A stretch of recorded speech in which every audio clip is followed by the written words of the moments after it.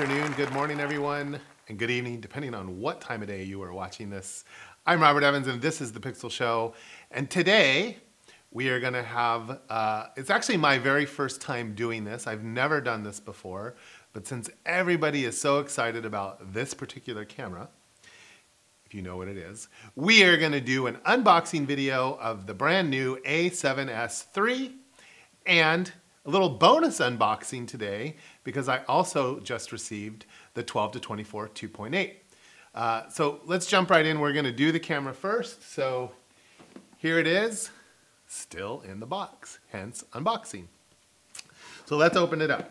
I'm excited about this. You know, as most of you know, people have been waiting a long time for this. And just so you know, we're also going to set it up in the menu. So I'm going to take you through, show you how I would set up my cameras, and just do some basic menu talk. I'm not going to really do a huge deep dive into the menu, but you're going to get to see it. It's an all brand new menu. So let's open this up. There we go. It's on its side. So of course, in the box, all the paperwork, some cords. So this is looks like a HDMI mini. There's this thing. If you guys wonder like what this is, everyone's like, I get this, and you wonder what it is. This is so you can tether the camera, and it holds the cord, so it holds the tether cords or anything you have plugged into the camera. So that's what that is for. And then let's open it up. And of course, you get the beautiful A7S III camera strap, which I don't use, by the way, so I put it right back in the box, as well as I'll put these paperwork back on the box and put it on your shelf. Such a great tip. Don't ever get rid of your camera boxes, because someday this will be old technology and you will want to sell it. And if you have all this stuff, it makes it worth a lot more money. So first, you get in, we get the battery charger. There should be a battery in here too. You get the plug for the battery charger. Put that back in there, but the battery is below the cord, which is usually where it is, and I was right, there it is. So, put the strap back in, but I definitely want the battery so that we can set up the camera. Actually, I have this battery, but I brought in a charged battery because I knew the one in the box, so let's keep that out. So we are ready to go. And of course, the moment everybody's been waiting for, of course you've all seen it already, but there she is, the new A7S III. I'm really excited about the menu system. Of course, I've seen when they announced it and they put the all brand new menu system.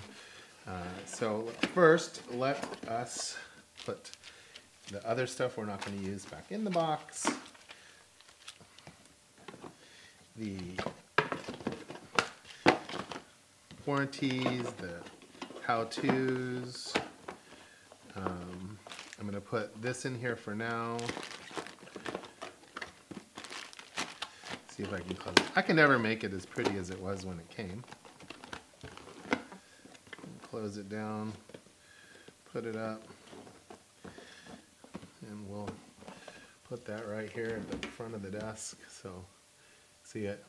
The cameras are focused on me, so sorry the box is going to be a little bit out of focus. We'll put the other accessories over here. We have our charged battery. But the camera needs a lens on it, right? So the bonus unboxing today, of course, now is the 12-24 2.8. So let's take this thing out of the box. Now, some of you, I know, are going to have the questions because I know when I posted a picture of it on social media, they said, how did you get that if this is your first time watching? I am a Sony Artisan, and sometimes we get the equipment a few weeks before. We put in our order. We do pay for it, but of course we get perks. So that's why I have it. I've had it for about 4 or 5 days. It's actually been killing me because we haven't had time to shoot this. So I'm finally going to get it out and get to shoot it. And of course, we're going to do some videos and bring you some content on the camera and of course the new lens. So here is comes in a nice case.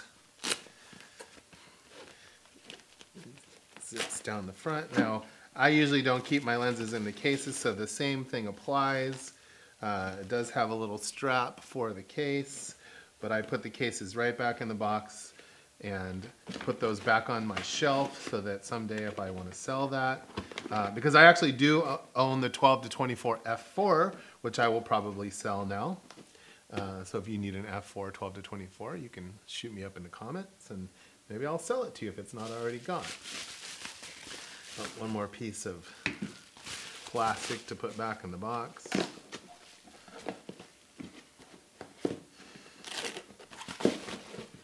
I like to save all the original so that when I sell it, I can put it back in there, and when I bring it to the new seller or ship it to the new seller, it's there.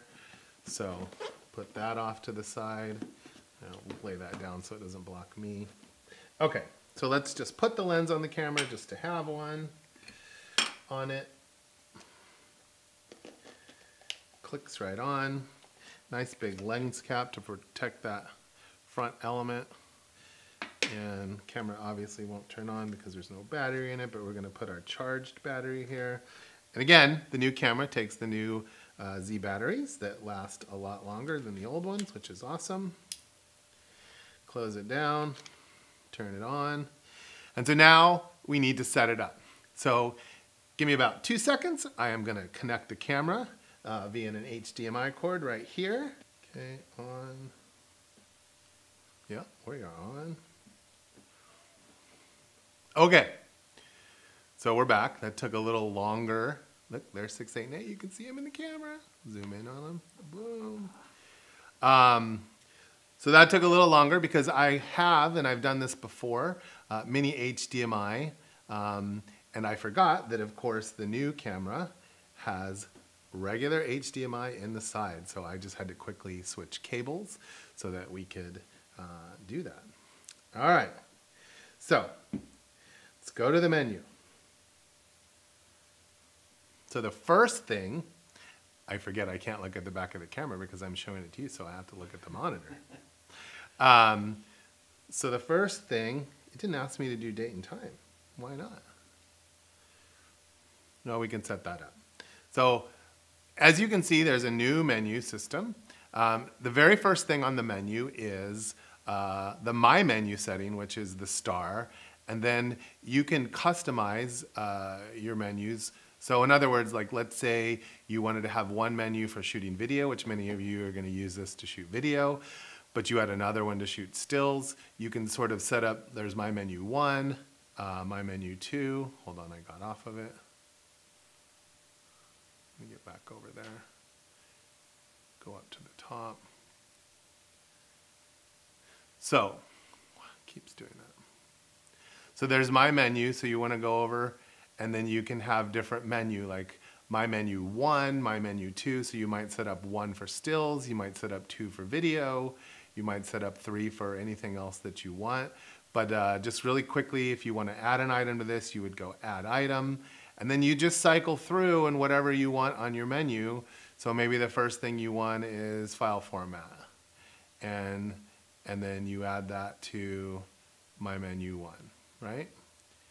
And I hit it and it added it. So that's kind of how you do that. I'm not going to dive super deep into this. But then we go back over, go back over, go back to the top, go back over. Sorry, it's a little different. You know, I'm used to looking at the back of the camera, so doing this on the monitor. Back to menu. There we go, add item. So anyway, that's how you would add item. You can delete the items, etc. Your menu settings. So I'm gonna go back to the menu. Okay, so image quality, let's go right here. So you push the middle button and file format. So if I were shooting video, there's all the video functions in here now. There's HVAC-HS, HVAC-S, HVAC-S HD, and again, I'm not going to dive into the different functions of what they do. Movie settings, you know, you can set your frame rate here. 30, 60, 24, 120. So that's one thing that everyone's excited about in this camera is it shoots 120 frames a second in slow-mo, which they haven't done before. This one, I believe it'll do it in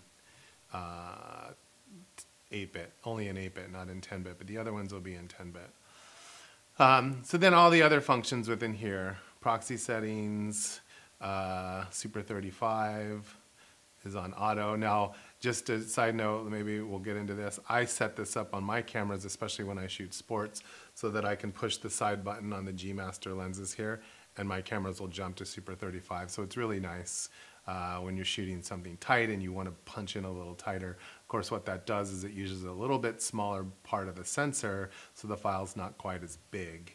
But I usually do that on my A9, sometimes on my A7R4. Okay, so let's go back. So image quality. So we just So media. So now you can set your media formats, like how you want to record it. So you can prioritize. So this is when you're shooting, the cameras have 2 slots on the side of them for your media cards. And of course, this camera has a brand new media card. You can use SD cards, and now they have the new media card, which is a little bit bigger, that'll go inside, especially so when you're shooting video at the highest quality, it records to the camera much faster. But again, I want to show you just kind of how to set it up. So prioritize media settings, slot 1, it'll record to first, is how that's set up. Recording mode, which now here you can decide how you want to. Do you want to just be standard where it only records to 1 card, where it simultaneously records to stills to 2 cards. Here, this setting would be record JPEG to 1, card to the other. I usually set mine up so that it records simultaneously, and I record RAW to both cards, so one as a backup. Auto switch is if you want to shoot to 1 card and then to the other, it'll switch to the second card. Okay, so let's go backwards. All right, now your file settings. So now here's something that, this is how I customize my camera. So file series. So I like to set it up in a series so that it doesn't reset. That way it'll go 1 to 10,000 or whatever the camera goes up to. But if you want to reset your counter, you can do that. So maybe for each job, you want to start at 1 instead of the, you shot a wedding or whatever it was, and the last file you shot was 3,698. You can always set it back to 1 so that your raw files are numbered 1 to whatever. File format standard. I like to do date and title. So I set that to that, and then title name settings. So you can name this whatever you want. So that's title settings, that's what that is. We're gonna go back to the menu. All right, shooting mode. So now all in here is your exposure mode. So if you were to go exposure, you want manual, do you want auto, do you want program, aperture priority, shutter priority? Of course, you can do this in the function button, so you don't necessarily have to set it up right here. Exposure control. I'm not 100% sure on what that is because this is new to me. Some of the stuff in the menu is new. Camera, set memory. So I think you can set up different functions here too, memory. So like if you had multiple photographers using, one photographer could use settings 1. So once you set it all up and then you set it as a memory function, camera photographer 1 liked he's in memory function 1, camera 2, and or you can also set this up for here's my settings for video, here's my settings for stills, that type of thing. So let's go backwards, back to the menu.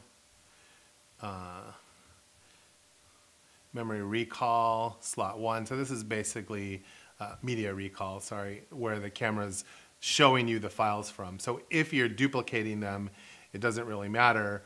But if you having something go to slot 1 and something to slot 2, it just depends on where you want to see the files from.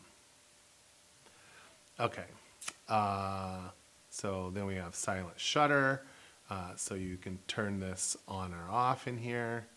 Silent mode on, silent mode off. Target function settings, this is new.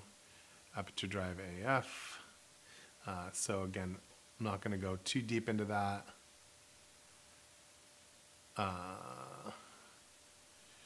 Release without lens, enable.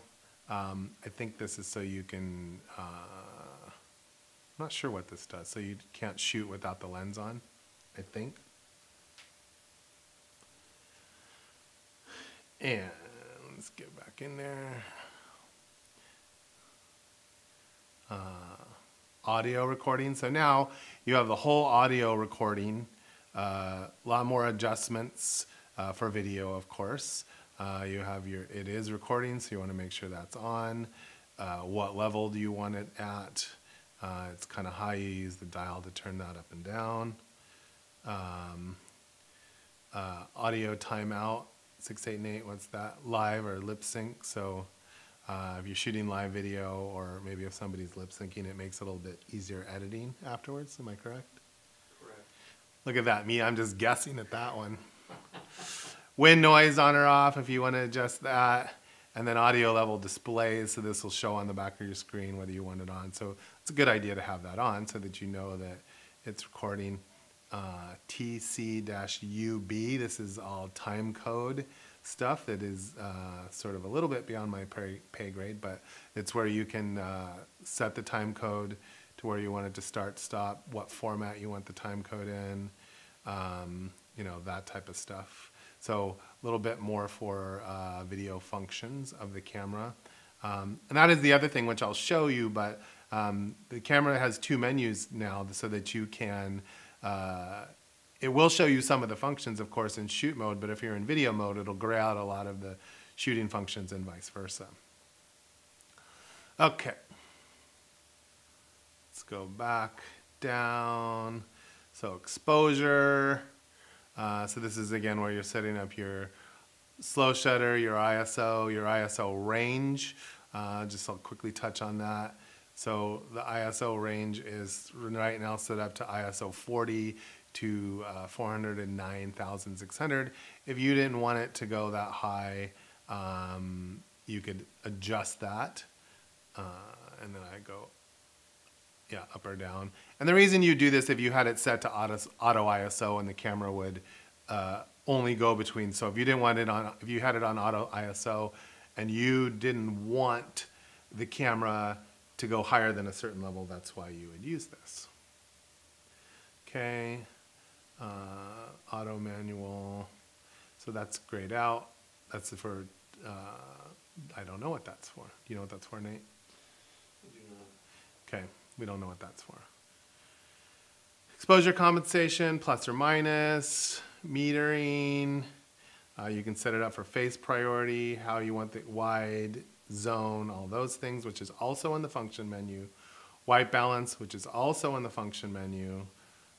Color tones and zebra displays also can be accessed through the function menu. So AF and MF, manual focus, autofocus. Also, these can be adjusted through the focus menu. The autofocus transition speed, like how fast you want the camera to react. So you can change it there. And how responsive it is as well.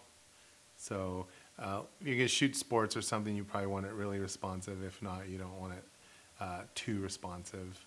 Again, it's a personal preference thing. Your focus areas, wide, narrow, eye autofocus. So here you can set it up to right eye, left eye, let the camera choose. Focus assist, this will zoom the camera in to magnify to get an exact focus. Now I don't like this on when I'm shooting stills, but this is very helpful in video. If you want to like actually zoom in on an eye, as a matter of fact, as we were setting up the show, we have to focus the cameras for the show, and I use older Sonys that don't have eye autofocus in them. I think I have an A7S II, maybe even a 1, and so Nate used that to zoom into my eye to focus. So that's what that's for. Focus peaking. Now this is something that I really like. I keep focus peaking on because I shoot manual a lot. And focus peaking, you can decide the level of how much you want to see. But basically it's kind of like zebra stripes, but it shows you where the camera's focused. I keep it on mid usually myself. And then you can also choose a color. So it could be white, it could be blue, it could be yellow. I tend to gravitate in like red, so I'll set mine to red. And so these are all playback. So select media to playback, like what slot again from.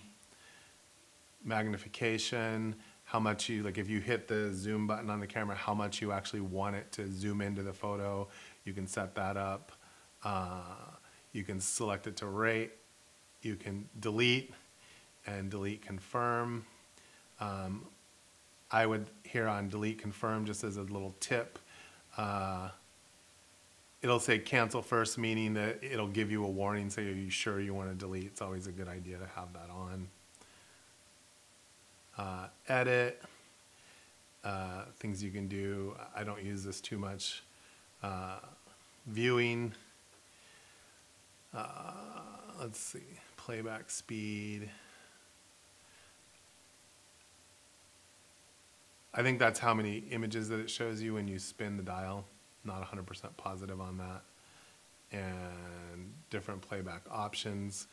Again, I'm shooting more stills with this, but we do. So this is all network stuff, transfer to your smartphone. Again, this stuff's all available on the function menu, which I like. Transfer, FTP. Now this is stuff that's newer in these cameras that I haven't played around a little bit with yet. So maybe we'll do some future videos and dig a little bit deeper into this once I understand it a little more. Because again, you have to remember, even as an artisan, like I haven't had a chance to play with this camera yet. This is the first time it's been in my hands. Location setting. This is important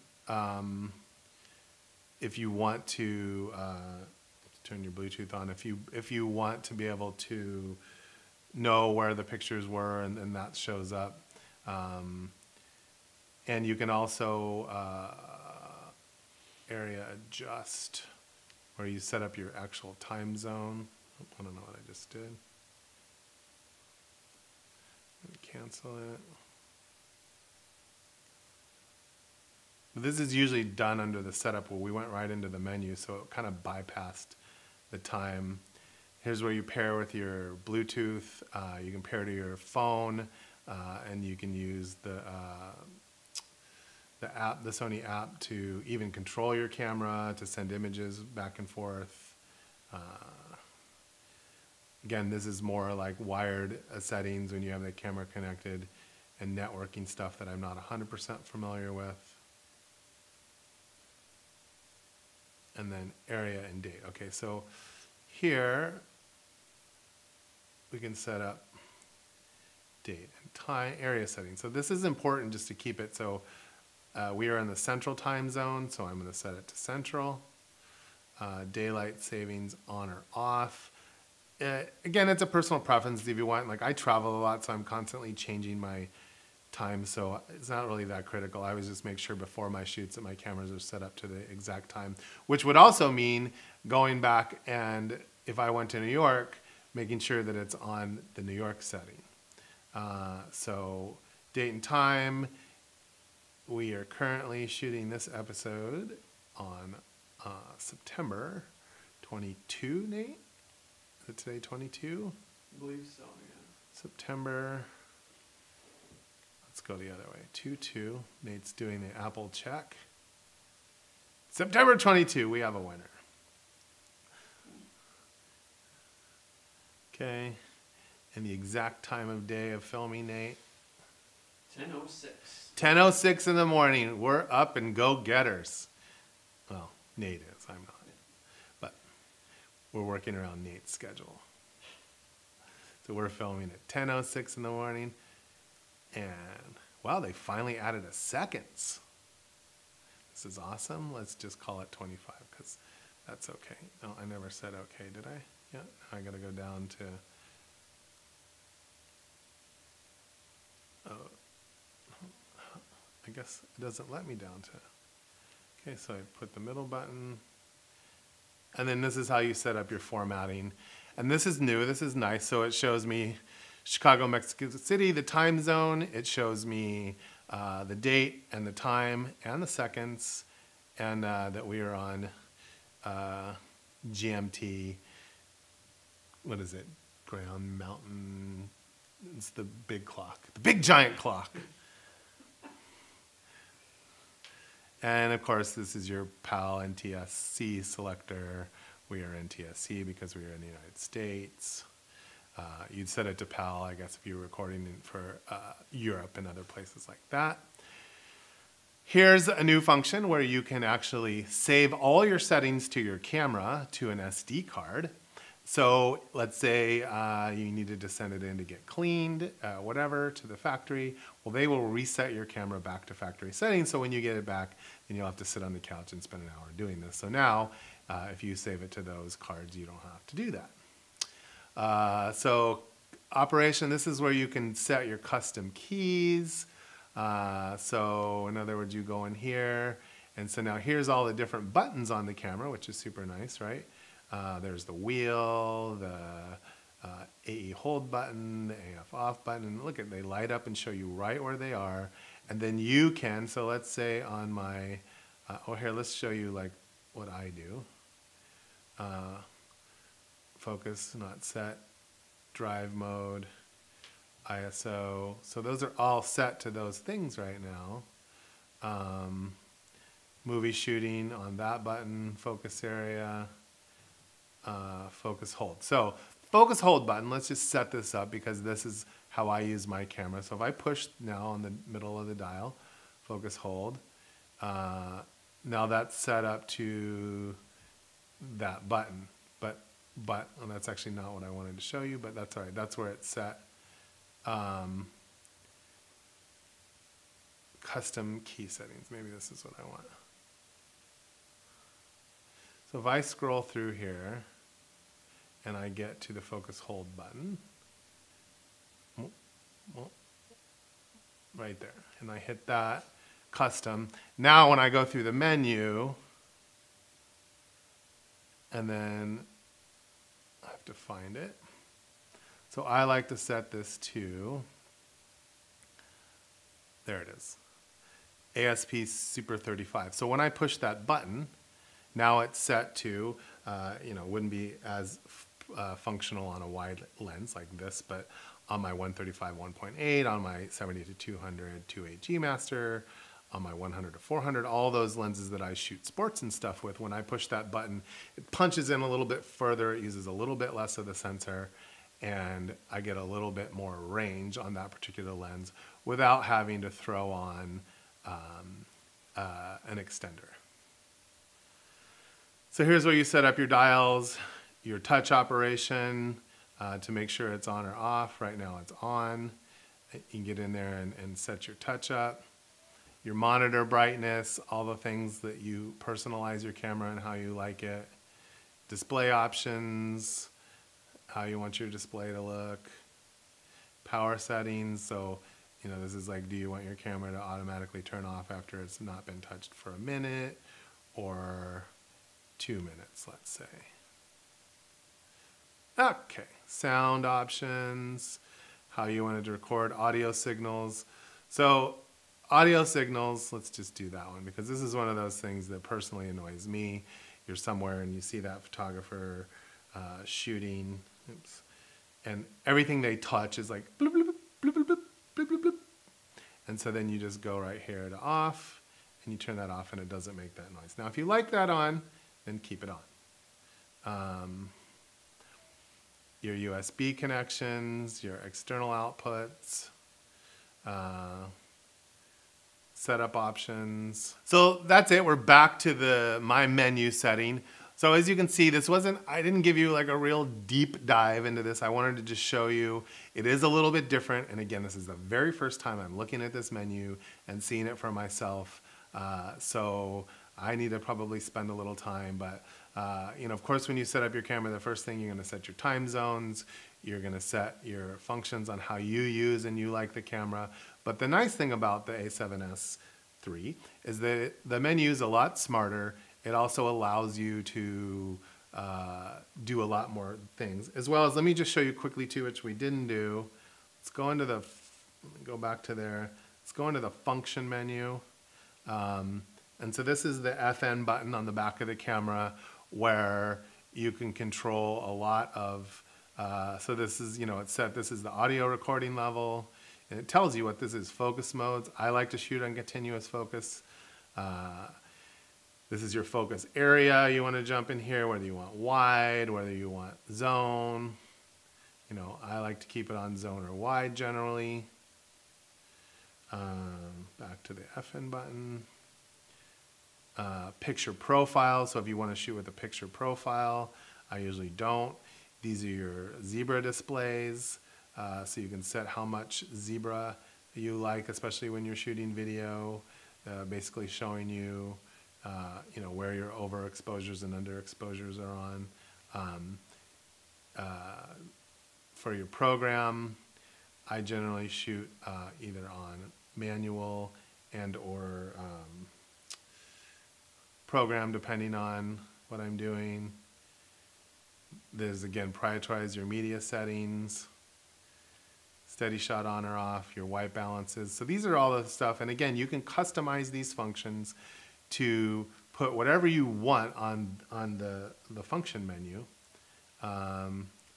So peaking level, peaking on and off, that type of thing. And again, you can have a different, there is a different function menu for whether you're in, so that I was in movie mode, and then if you go to, let's just say program on the camera, and now I hit the function button, then there's different settings for still. So again, that's autofocus, zone, you know, more things that you would go to for still than you would. So that's a great thing, like then it shows up. And again, you know, going back to the menu really quick.